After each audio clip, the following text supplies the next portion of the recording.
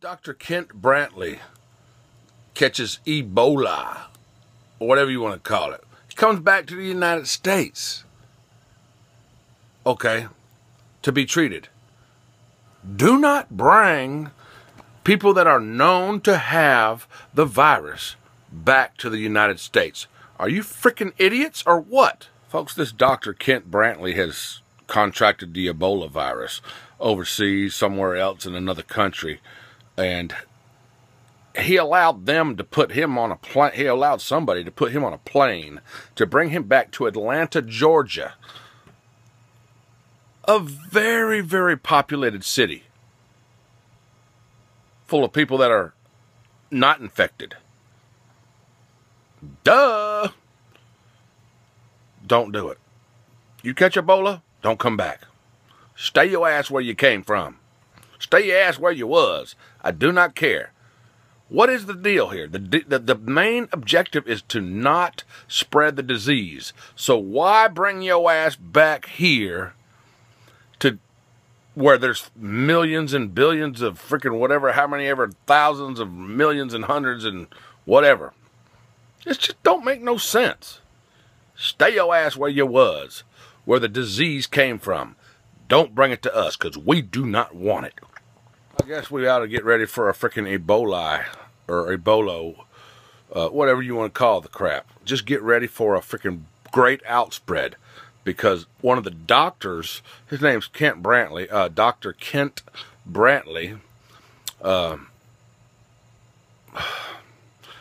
he was a doctor that was treating people with Ebola.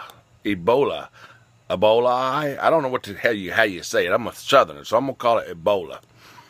Anyhow, he was using the precautions, all the equipment and stuff to protect himself, and he was, you know, trying to help these people with it.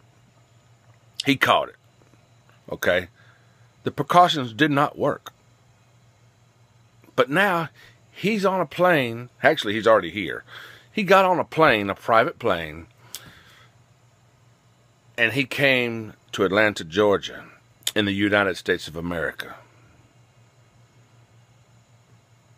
knowing that the precautions that he took didn't work. So, what if the precautions that the people transporting him and the precautions that the people in the hospital where he went don't work? And this spreads out throughout the United States, starting in Atlanta, Georgia. Bad decisions. I am very pissed off because these people have put my life in danger. And it pisses me off as an American of the United States of America.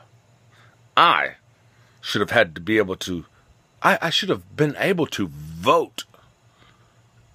Okay, I should have been able to vote whether he was allowed back in the country or not, carrying the Ebola virus. Because I would have said, hell no. Do not bring him back. Treat him there. Okay, if you got doctors that can treat him, send them there. Send your special equipment and all that crap there. Do not bring him here. Send that, I mean, whatever. Whatever. What a dumb fucking decision was made by whoever I do not know to bring him back here. Idiots.